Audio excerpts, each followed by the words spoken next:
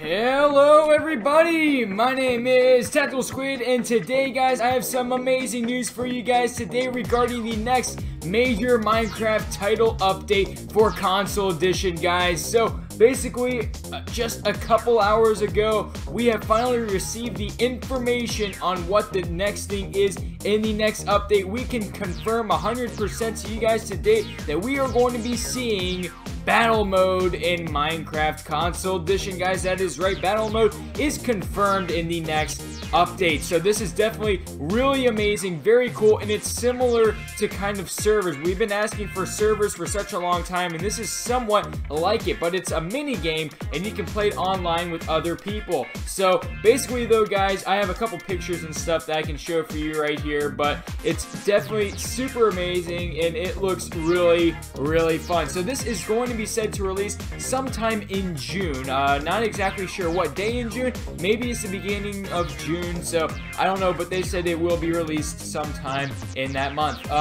So yes, this is a PvP battle, guys. It's actually similar to Hunger Games. So basically what you are what's going on is you are put inside of a arena that is made, the 4J has made these arenas.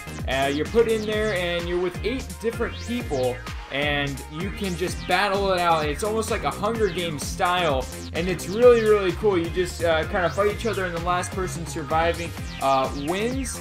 And it's actually one of my favorite parts about this is actually it's like really cool because basically whenever you die, you can actually have the option to become a bat. Is what it was saying. Is you can even become a bat and spectate, kind of fly around. I kind of want to know what that looks like. That'd be pretty cool. But yeah, so you can do that. Now also in this battle mode, it's definitely pretty interesting because you can't open up your inventory. You can only use whatever's in your HUD right there, which makes it, you know, more challenging because that way you can't just take everything that you find in random chests. So you have to really conserve and watch out for what stuff you take and what stuff you don't take. You can also see in the pictures though that you have like a little colored bars and stuff at the bottom that show you how many people are left in the game, and once they die their color will go away. But yeah, it's really cool though, guys. So yeah, I actually have some gameplay for you guys. This gameplay is by IBX Toycat. This isn't anything I recorded. I took this from his YouTube channel, his YouTube video on him playing on this. So this is his video. You can see his watermark right there. But anyway, so yeah, the first map pack will be free as well. That is confirmed as well.